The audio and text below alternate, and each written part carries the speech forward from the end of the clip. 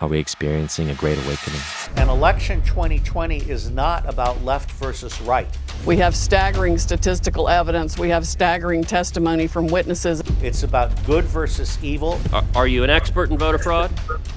No, I'm not. We're living now in an information age. We relied heavily on the FBI's intelligence. Information is the new weapon. The media first began spreading this conspiracy theory. They're creating an illusion through the media. Don't be ridiculous. Networks don't get to decide elections. There's corruption on both sides. Courts do. Again, why elections matter. I think it gives the president an opportunity to dive into those agencies. You're aware of the White House meeting where the notes show that Vice President Biden at the time directly suggested using the Logan Act to go after General Flynn. Take out those people that don't have the best interests of this country in mind. We have put together the most extensive and inclusive voter fraud organization in the history of American politics. And I am going to expose every one of them. Is a coup against this great awakening being played out? This is about our national security. Through methods of media manipulation. And this is about our constitutional right.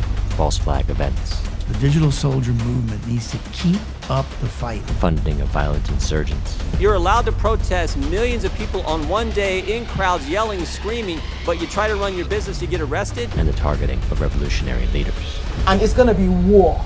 Do you understand me? I'm a warrior. I'm a sniper in the kingdom of God. Human trafficking has many more victims than COVID. Mr. Secretary, is it policy of the U.S. government to reward companies that traffic in women and little girls? Wall Street has laundered $100 trillion from trafficking in children and drugs and guns and gold.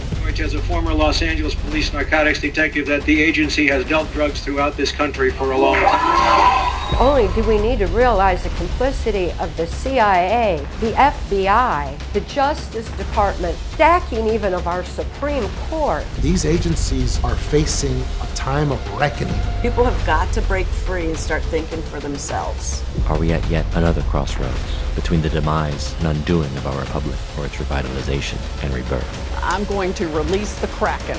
I'll splinter the CIA into 1,000 pieces and scatter it to the wind.